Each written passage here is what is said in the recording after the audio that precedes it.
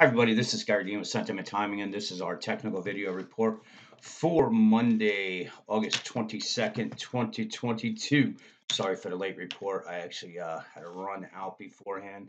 And one quick note, I am going to be, I have to run into the city tomorrow. I'm not sure what time I'll be back, but I will definitely try to get the report out before, hopefully I get come home and go to bed. But in any case, things are going exactly as planned. I'm not going to, really go over a whole lot. We got short just about right at the top right here. The downside target was 41.20. Reason why was that to close this gap and also the 200-day moving average. So we got down here. My suggestion in the morning notes was if we get down near the 41 20 area, start scaling out, and then the safest trade is just bail out of them and then wait and see until we come up and close this gap here to get short again. I still think we're coming down to these levels. I'm just not sure they're going to happen all in one shot. If it did, it wouldn't surprise me all that much, but I'm not really expecting it. So we're at the support levels right here. You have pretty much, I would say, right around this. You have the 41.18 and then the 41.07. So say anywhere between the 41.18 and the 4100. You want to be a little conservative on shorting. Now, if we open up tomorrow and the Bulls decide to try higher, you want to wait for this 4180 level, 4170 come into play, and then possibly even up to the 4217. If that happens, that's where you can, if you take some of it off, you took some of it off here, you look to reshort it here. If you take it all off, you're hoping that it comes up here. The only risk to that is that we come down and next thing we're at 4,000, but typically we get some pretty good, say bounces when we get these declines.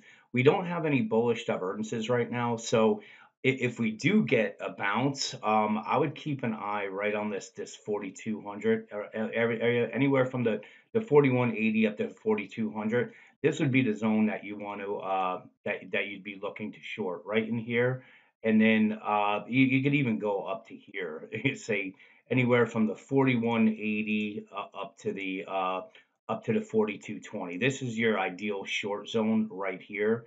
And if we get that move up there tomorrow, being we don't have any bullish divergences, the odds of us these being the lows are not there. But do you want to ride, when you have some pretty good gains, do you want to ride it up? I like to take some off and then look to short when we get up there. But in any case, we're still in trade mode right now, until we get into the really, really bearish time period. And those trades are going from 100 to 200 points on the S&P. We've made that. If you used one of the ETFs that are leveraged, you're up close to 13% right now in 3 days. So, they're great trades. It's SPXS and then XBSL. So obviously the L is for the long, the S is for the short. It goes two times what the S&P does.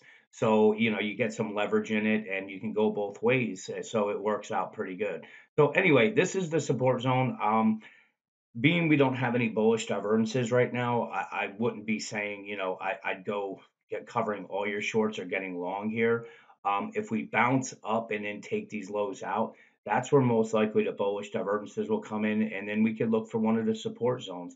Um, I'm not against, looking long, but I think at this phase, especially after, the little mini euphoria after this dead cat bounce, I'm not sure I really want to look like that. I think there's a lot of people that bought into what the gurus are saying with, the lows are in, and they may be, but I mean, who cares if they're saying that the lows are in and we come all the way down and test these lows? They're not going to be long anymore. Just like they weren't long down here, they were short, and then they turned everything right here as soon as we took out the 41.80 level. So they were long for 120 points, and now they're back underwater again. So unless you're looking forward on what this market's doing, you're going to get trapped in it on either direction. But when you take these little 100, 200 point gains, like I said, we've done it for probably the last 7 trades that we've made. It's 1,400 points. That's, I mean, some money managers would be, dying for some kind of returns like that, especially this year. So anyway, this the 15-minute chart is actually suggesting that we will get a little bit of a bounce tomorrow at some point.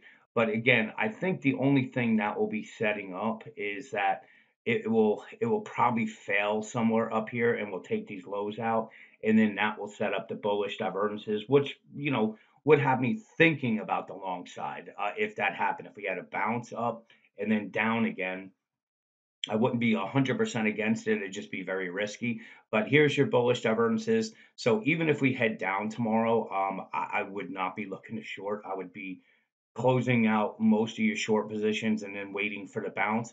If we don't bounce and we continue lower, then you wait for the bounce at the next resistance. That's it. You don't have to be in every trade, especially, when you've made so many points that we've had so far, that you just let things play out, and once it shows itself, you jump all over it. So until the Bills can get price above the 41.80 level, the Bears are in control. But even if they get above that, you're still looking at the resistance at 42.20. So the Bears did some pretty good work in these 3 days, and this market's on shaky grounds, and the fact that nobody's scared of the Fed, should concern any bull out there. So with that, have a great night, and I'll talk to you guys in the morning.